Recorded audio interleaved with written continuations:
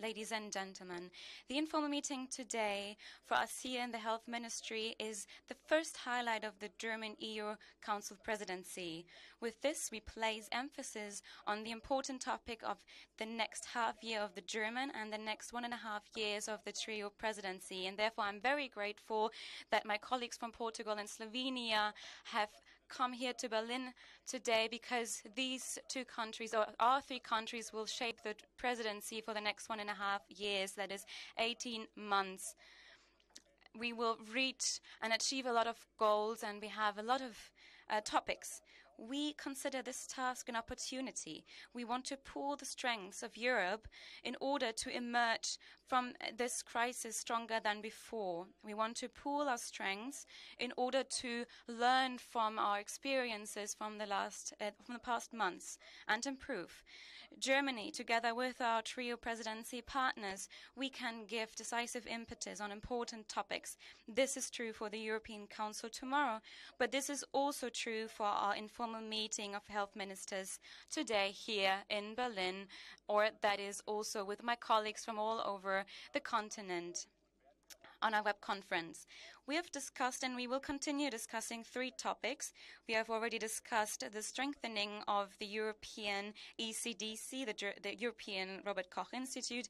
There was great support that this institution must be strengthened when it comes to its funding, but also when it comes to the recommendation. Especially the smaller member states have emphasized how important a European institution like the ECDC is regarding recommendations and expertise, and for this it needs means and funding. We also agreed that after a first review, we will draw some lesson learned from the crisis, also when it comes to the work of the ECDC and other institutions, and we will, on recommendation of the Commission, we will talk about as an expansion of the mandate concerning the ECDC, and we want to discuss this idea and decide preferably. A second topic will be the stronger independence from the world market when it comes to specific pharmaceuticals. Of course, medical devices such as masks and respirators, but also pharmaceuticals. The EU must become more independent when it comes to the production of pharmaceuticals, and it is quite a long-standing discussion. We have had it in the past 2 or 3 years, not only in Germany, but also in the EU. And therefore, we are very excited that the EU has announced to put forward a pharmaceutical strategy in the next months for the EU, a strategy that we will then discuss about with concrete measures, and we will focus on specific medicinal products that we want to relocate to the EU. And thirdly, we will also talk about the promotion of research. We want to find a common understanding on how we want to process and handle health data. Health data are the most sensitive data that we have for all of our citizens here in Europe. At the same time, and we're seeing this during the crisis, a useful use of this data, a reasonable use of this data, can create added value for our citizens in the EU, for example, in the field of research on cancer, for example, but also when it comes to patient mobility, such as electronic patient data and records, also when it comes to cross-border mobility. For this, it is crucial that all 27 member states have a common understanding how to process and use the data in the framework of the General Protection of Data Regulation. This European health data space is to become our pillar, one of our priorities during our presidency, and we have already discussed this. These topics are quite big topics, of course, and we also want to talk about Europe's role in the world, in the WHO as well. These are topics that will, of course, need more than 6 months to discuss. And I'm all the more grateful that my two colleagues that will follow our presidency will then take up this role, Portugal and Slovenia. And I'm very grateful that they're here today so that we can set these topics and continue working on them. So I would now like to invite a Minister of Portugal to give her statement.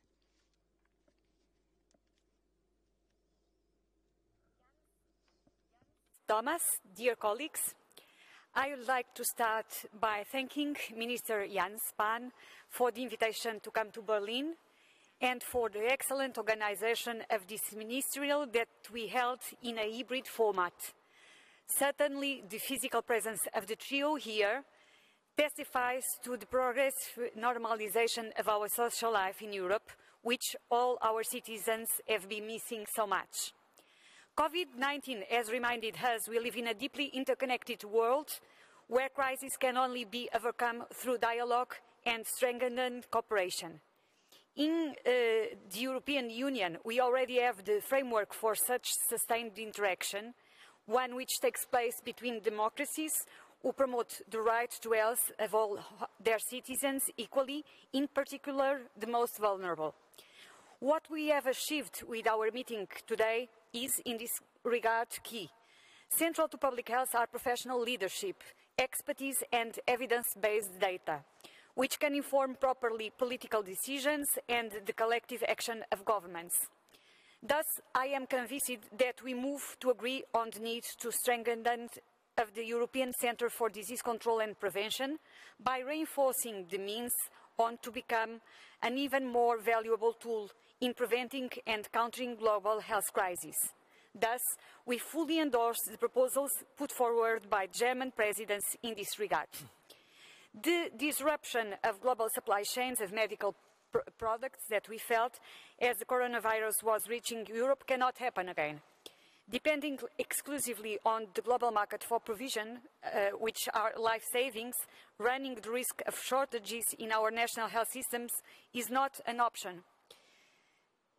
Thus, it is essential that in the framework of the EU pharmaceutical strategy, we move on to implement measures that foster the medical sovereignty of Europe while avoiding nationalist protectionist moves.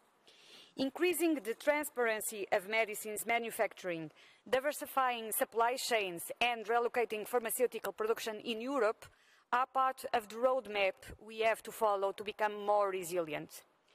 In line with the statement we have issued towards a strong partnership between the EU institutions and Member States, we need effective answers to the health needs of patients and to foster the EU's capacity and autonomy.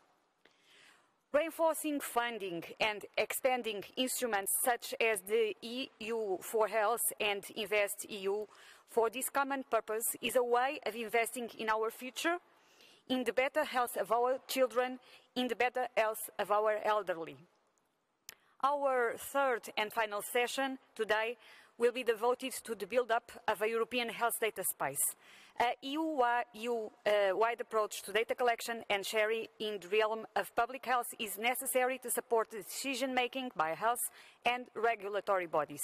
We can draw on initiatives such as the e-health network to build a useful data infrastructure while fully respecting anonymity, privacy and personal self-determination.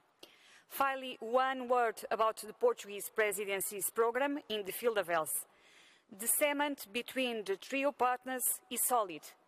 We will persist in our shared goal of ensuring the economic and social recovery of Europe, at the heart of which lies the right of access to health.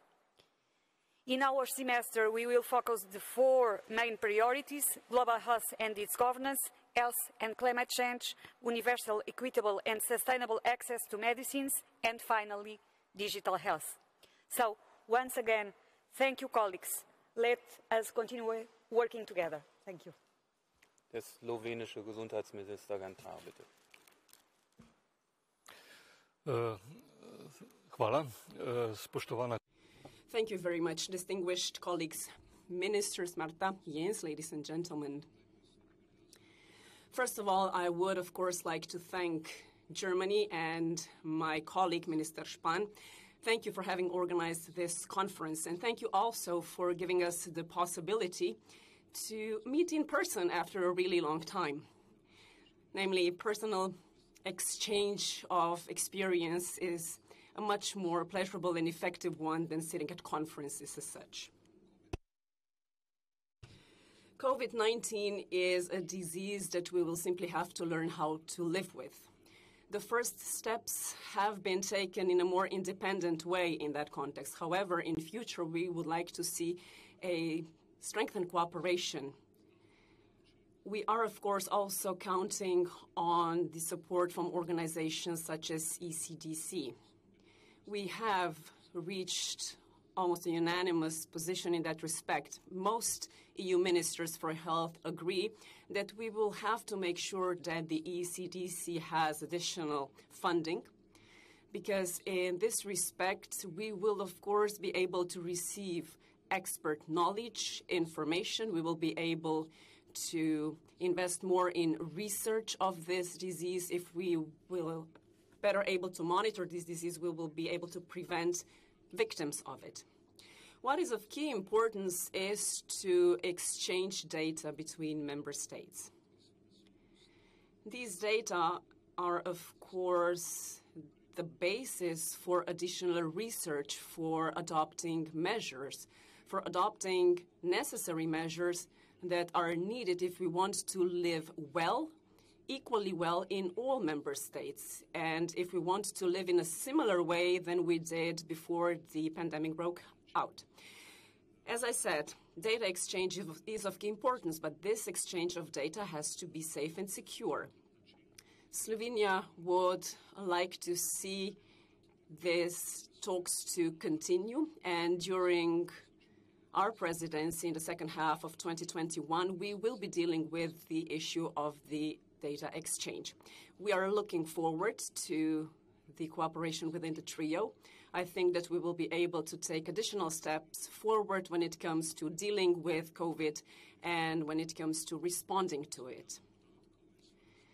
Data exchange and providing data that is based on scientific findings is something that will help us strengthen also the role of our citizens. We will empower them, because only an empowered patient can participate in our measures, and only in this way will we be able to achieve tangible results and reach what we want, that is to re-establish a normal way of life.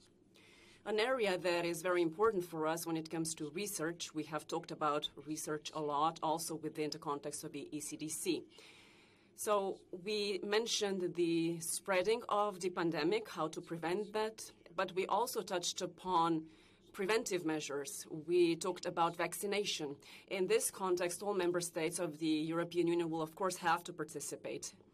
And I believe that in this area, we can take an important step forward within the next 6 months. What is also of crucial importance is the cooperation between the ECDC and the WHO. I believe that the cooperation has been relatively good up until now, and I'm convinced that they will continue to work together well, because this will help us to improve the results of the ECDC as well. At this point in time, I would, of course, like to thank again my German colleague. Thank you, Jens, again for this invitation. I wish you a lot of success in your future work, and I'm also looking forward to our cooperation. Thank you. Abschließend die EU-Gesundheitskommissarin Kyriakides. And finally, the European Commissioner Kyriakides. Thank you. First of all, I want to thank Mr. Spahn for dedicating this first ministerial meeting of his presidency of the Council to the COVID-19 crisis and the lessons that we have learned and are learning from it. I also very much welcome the presence of Ministers Pemido and Gantar, with whom I will continue to take this important work forward over the next year.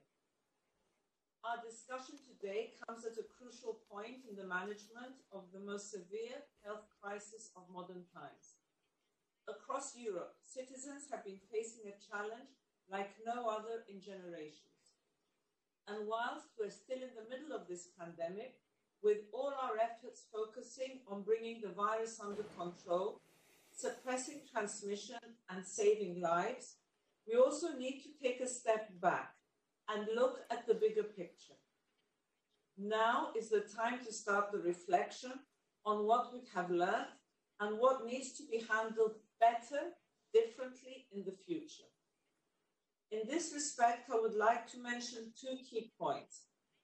Firstly, we need stronger EU agencies. The European Centre for Disease Prevention and Control, as well as the European Medicines Agency, have played a significant role over the past months in supporting the member states to handle this crisis. They are key in our future work, but only if they have the right capacities and the right mandate.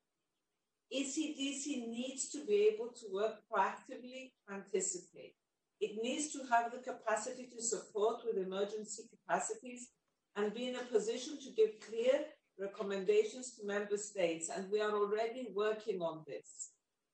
The European Medicines Agencies needs to be in a position to anticipate shortages through permanent mechanisms for monitoring and reporting, and have a stronger role when it comes to development, authorization, and safety monitoring of therapeutics and vaccines. And its role is even more important in relation to the current pharmaceutical strategy we will be announcing at the end of 2020. But we cannot stop at reinforcing ECDC and EMA. And this brings me to my second point. We need a new framework at EU level to prepare and manage health threats. We need to be able to act more rapidly, and in my view, we should be able to trigger or recommend the implementation of preparedness and response measures. I have the intention to look at the examination of a revision of the current decision on cross-border threats to health. This could allow for the development of an EU health crisis preparedness system. In the coming months, we are all hands on deck and are all focusing our efforts on avoiding any resurgences and keeping localized outbreaks isolated. And this is why we had the communication yesterday.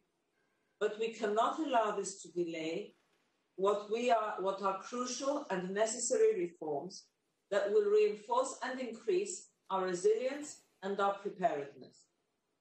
This afternoon, we'll be discussing the pharmaceutical strategy, which will be reinforcing Europe's strategic autonomy, and we'll be discussing how e-health can bring benefits to all EU citizens and health professionals through our health data space. I look forward to these discussions and thank you once again for your attention. Vielen Dank, Frau Kyriakides. Thank you very much, Ms. Kyriakides. We would now like to give you the floor for your questions. Please state who you would like to ask. Ms. Beerheide. Thank you very much. My question is to Minister Spahn. You said that the European agency needs additional funding. Could you possibly mention a figure, how much that would be? Also considering that the European financial framework is currently being discussed, how much money should be allocated to expanding this agency? I understand that you would like to hear exact figures at this point. Nonetheless, today we are only starting also in the framework of all ministers of health and the Commission. For the first time, we talked in detail about possibly expanding the mandate of the ECDC. We will now compile our opinions from the different statements that we have heard. We clearly saw that there is a large wish to have sufficient expertise to be able to make recommendations for the member states, to also have digital solutions, to streamline data, to collect data. This could also happen at regional level, at the member state level, but these then need to be compiled.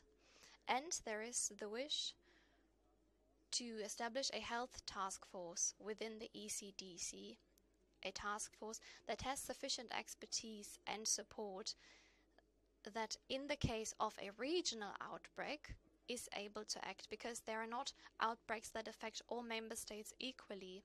And then this should also be possible to act beyond Europe.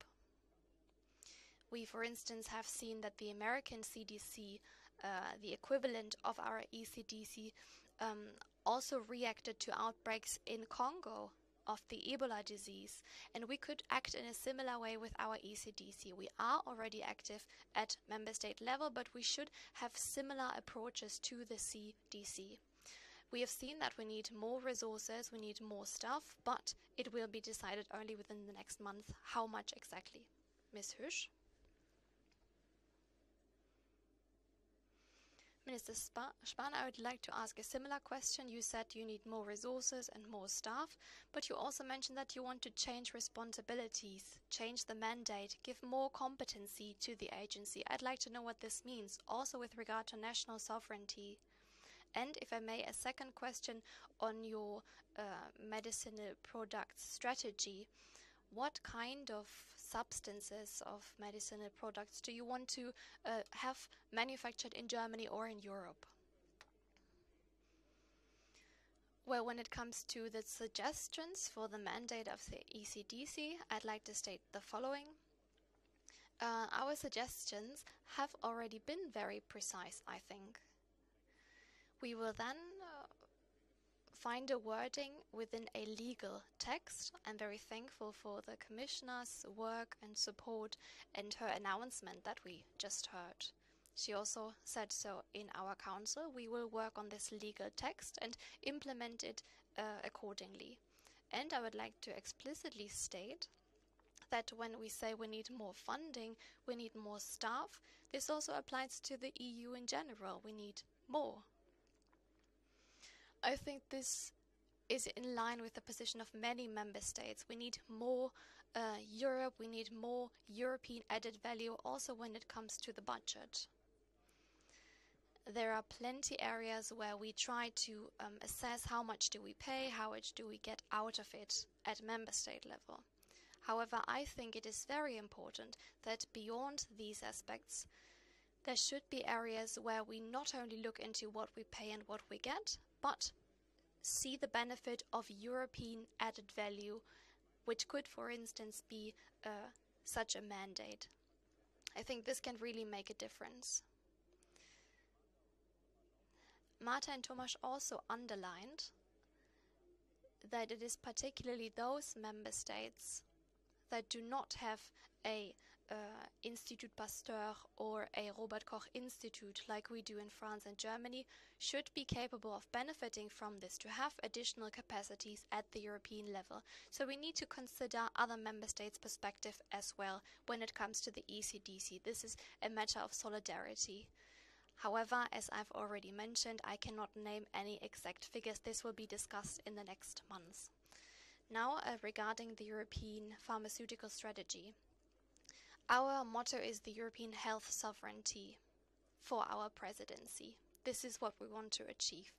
We want to have less dependence and more strength from within at the European level. So the European pharmaceutical strategy now means that we together need to define what the APIs are that we want to see being manufactured within the European Union. What we need here is additional funding. We might also look into the necessity of price guarantees, of government support, all of this. In the afternoon, we will start the discussion on this. We will have a rather abstract debate on how to reach sovereignty. And this will then be supported by more detailed measures. And we will look into what kind of APIs we can produce here. We will never be able to produce all APIs in Europe. I don't think we necessarily have to, but we need to prioritize what is required for intensive care. Mr. Rinke, so first of all, one question towards the Commissioner. The Commission is now responsible for the purchase of medicinal products against coronavirus. What do you think are the biggest problems? Is it a funding problem, or what is the problem when it comes to the procurement of vaccines and medicinal products? And the next question for Mr. Ganta, especially in the Western Balkans, we see a rise of infections with corona. What is your response to this? Will we see new border controls and border locks?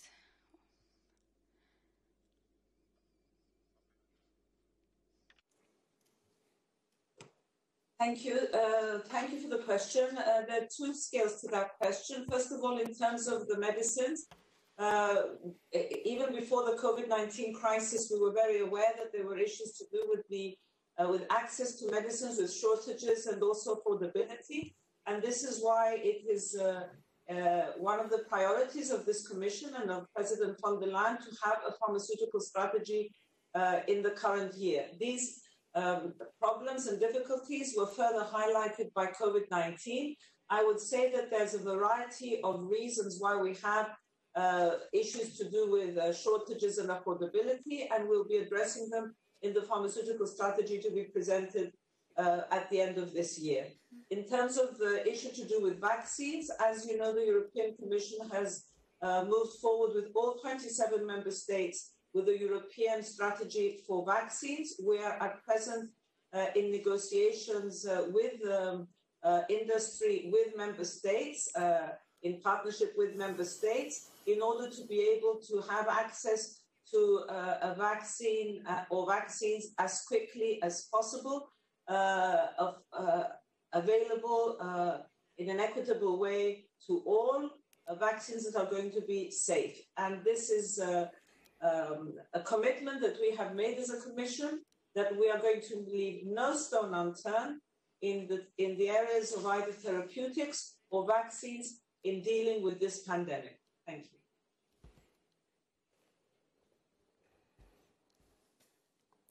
Herr Günther. Yeah. Well, when it comes to Croatia, I have to say that the cooperation is extremely good at the level of epidemiological services. We have met a couple of days ago. The situation in Croatia at this point in time indicates that there are about 25 infected on 100,000 citizens. That's the trend in the past 14 days. What is more worrisome is that the number of infected is on the uprise. If the situation continues to worsen, then of course we will have to adopt certain measures and take certain decisions. However, we will have to do all of that in cooperation and in agreement with the neighboring country. In Croatia, there are areas where the number of infected is very low. But in certain areas where there are people coming from Serbia, Montenegro, and Macedonia, the number of infected is rather high. Therefore, if they manage to limit the income of infections from the aforementioned countries, then Croatia will be able to better control the situation in Croatia, and we will not be forced to adopt any strict measures. We all need to adapt, but we also don't want to repeat the mistakes from the past months when borders were closed.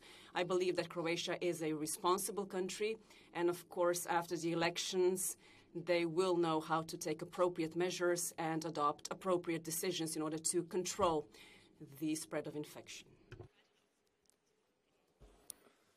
Darf an dieser Stelle einfügen zwei Fragen. I can add two questions from Politico. Do you agree with the plan of WHO Director Tedros that they will look at the work and the work done by the WHO?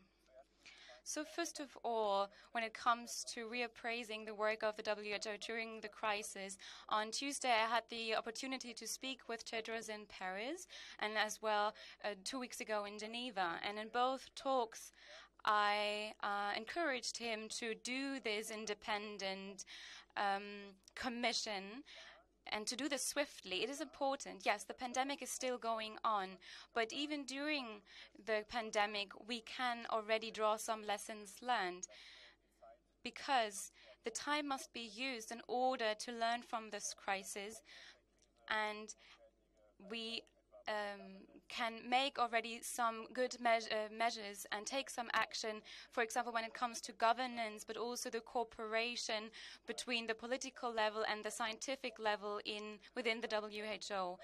But at the same time, it is important that the member states are all involved in this process.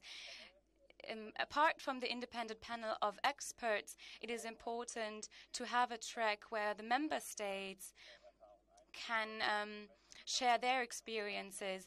WHO can only be as good as the member states let it be, and therefore it is important that there is the willingness to share information in case of an outbreak. How big is the willingness to give further funding? The non-governmental partners, of course, play such an important role because state members do not contribute the funding that it would be necessary, and therefore we need both. We need the independent expert group, but we also need the engagement and the dedication of the member states. Concerning a second wave, a second outbreak, I'm very grateful that the Commission has addressed this topic yesterday. For us in Europe, it is important to secure what we have already achieved. Under great expenses in all member states, we have achieved what we have now. We can now say that the pandemic and the outbreaks are under control. That is what we have today. But we see how fast we can have further outbreaks and further new infections if we are less careful in some situation. And therefore, it is our common task, and this is what our citizens want from us, that we secure what we have achieved already under the great expenses of our economy and of our citizens. And therefore, we need to be prepared. We need comprehensive testing, as we are doing already in Europe. We need to be prepared also when it comes to protective gear, also respirators and masks for our medical personnel. We also need greater coordination and communication and help within our member states.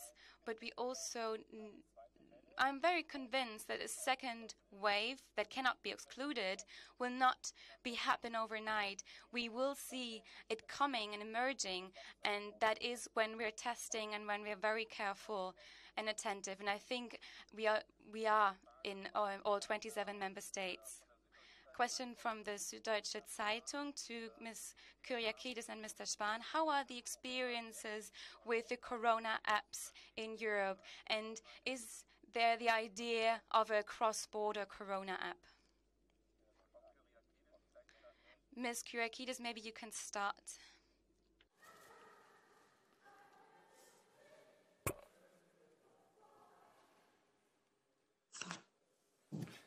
Ich wiederhole die Frage. I can repeat the question. I will repeat the question. What are the experiences with the several corona apps in Europe, and is there a suggestion or proposal for a cross-border corona app? Yes, we have at present 10 member states who are using corona apps, and another 11 are looking at the potential of this coming in very soon. At the moment, these apps are not interoperable across borders, but we are working very closely with the member states in order to achieve this as soon as possible. Ja, ich kann vielleicht. Well, I can add on this. I'm very grateful that the EU Commission has taken up this task. Of course, we had an amendment of the legal test that makes it possible to have an European solution. In the core, we need a back-end, a server, where all the different apps have an interface and are connected via this interface. This is challenging because we have different concepts.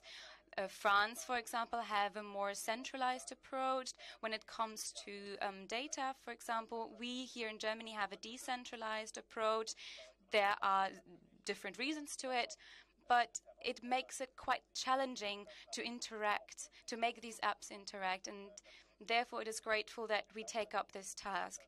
I would like to add that the app that we have here in Germany is provided via the Robert Koch Institute, and it is available in all EU member states in the app stores in German, English and Turkish, and it will also be launched in French and Russian, Romanian, Bulgarian.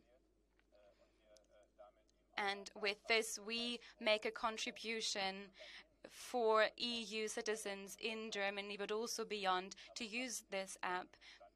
But of course, it also makes a difference when we can interconnect those apps via an interface, via a back end that might be operated by the Commission. I'm very grateful for their work. Last question by Mr. Pohl.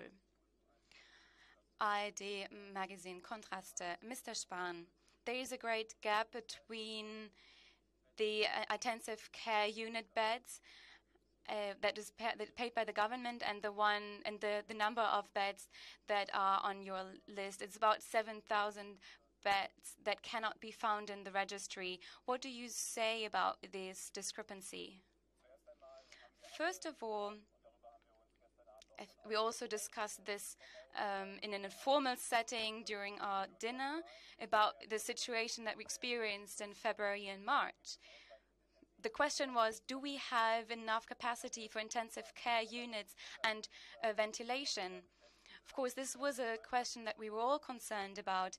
With our federal lender and the federal government, we decided in the midst of March, some months ago, we agreed to double the number of intensive care unit beds, and we provided great incentives for that. And of course, this can be accounted for in a very transparent way. Of course, we had to make very swift decisions and swift actions. We wanted to expand the capacities in a very swift way, and therefore we launched the program very quickly. But we also said afterwards we need to evaluate it, and everything needs to be accountable. If these investment funding was used to double the number of intensive care unit beds. Of course, we are also contributors to the insurance funds. We support, but the support must be used in the way that we intended. We've seen, I've written a letter, or my state secretary wrote a letter to all health ministries of our federal lender that we will evaluate the situation and look at the discrepancies between the numbers, and we will do so. This is what we owe to all contributors. But at the same time, we want to do it in a way that we look at that time as a time where we had to make swift decisions. Looking at my watch, I think we have come to the end of this press conference. I would like to ask